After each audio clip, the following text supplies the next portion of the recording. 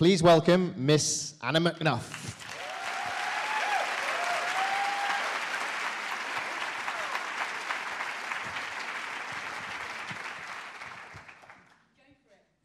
I am not a runner, okay? When I run, I feel like a sausage on two legs, bumbling along from one foot to the next, entirely unbuilt for purpose.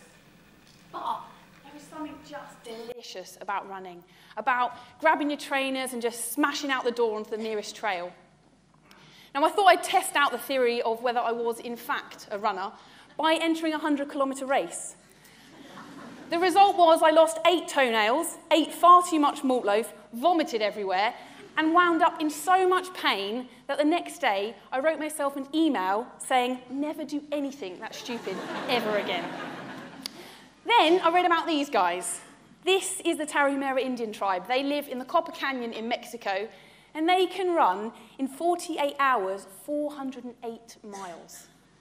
I looked at their bodies, I looked at mine, and I thought, hang on, we're not that different, and so maybe if they're capable of running those kinds of distances, then perhaps I am too. And then I realised actually the only reason that I wasn't going to do a running journey was because I thought, God, what happens if I don't make it? What happens if I fail? And I thought that has to be the most ridiculous reason not to start something. So I found a trail in a country that I really wanted to explore, New Zealand. And this is the Te Aroha Trail. It goes from the very tip of the South Island all the way to the north. It's 2,000 miles long, which is about the equivalent of 72 trail marathons. And because it's a trail, I can't have a buggy or a cart, so I'm going to have to run it with all of my equipment on my back. Bloody stupid idea. So I did what adventurers do. Kay laid everything out in a nice little neat square, got a little bit of sharpness going, threw on a filter, posted it on Instagram. And it came out at about 7.5 kilos. I thought, that's not too bad, 7.5 kilos. And I put a few more things in, and a few more. And it actually ended up looking like this. And now halfway through the run, for some reason, one of the hosts that I was staying with, they really didn't believe me in the weight of my backpack. So when I went for a shower, they snuck into my room and they stole it. Oh, I felt full on violated. And I came down the stairs and they told me what I thought was in fact 7.5 kilos was 14 kilos. And that meant with 7 days worth of food in my bag, it had been up at 20 kilos. But I didn't want to know. It really didn't help me progress on the run.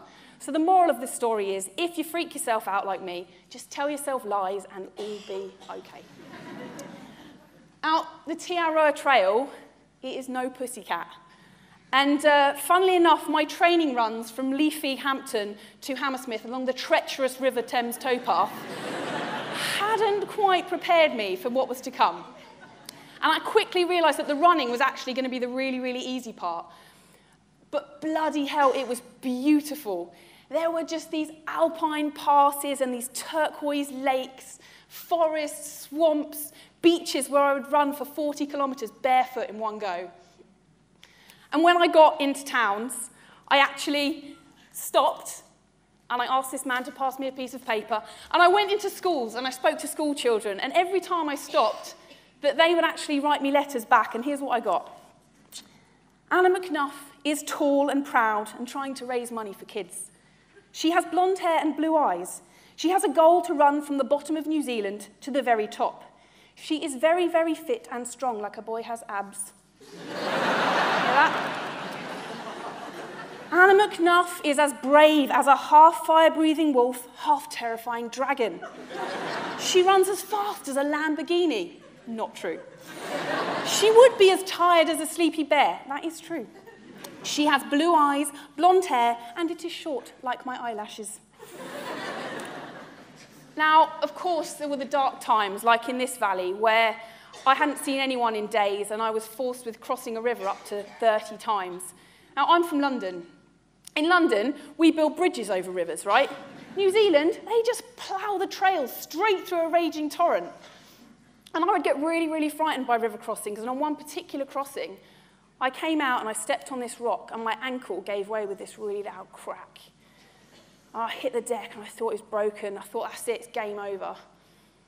And it took me 4 hours to hobble to a spot where it was flat enough to pitch my tent. And I crawled in and looked at my ballooning mess of an ankle, And I just cried my eyes out. I thought, I am frightened, I'm lonely, I feel isolated.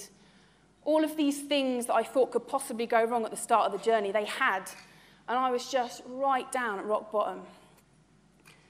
But then I remembered that I'd packed myself a secret weapon, because I thought in 72 trail marathons, I was probably going to have a dark day. I was probably going to have times where I thought I wouldn't want to get out of my tent and run. And so I'd packed myself these.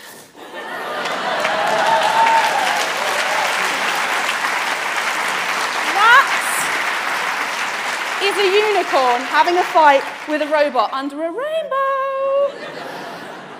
These pants, they remind me that we are the lucky ones. We are born into the developed world, and we have the freedom and opportunity to explore it, and we do it by choice. So I call these my pants of perspective. Yeah. So I put on my pants of perspective, which rather handily actually matched the ankle strapping, which complemented the rainbow quite nicely that I had in my bag. And I pushed on for 4 days through the bush to the next town. And by the end of it, I'd run 1,911 miles. I'd done the equivalent of 72 trail marathons. And I'd run with a backpack that averaged about 14 kilos, not 7.5. And I'd stopped to speak to 4,000 Kiwi kids along the way. There are so many things in life that could be potentially great that we just don't start because we're filled with all this fear of what might happen if we fail. And life is to be grabbed by the balls at every single opportunity. So I think when those fears rear their ugly head, just get yourself a pair of magic pants and get things in perspective. Thank you.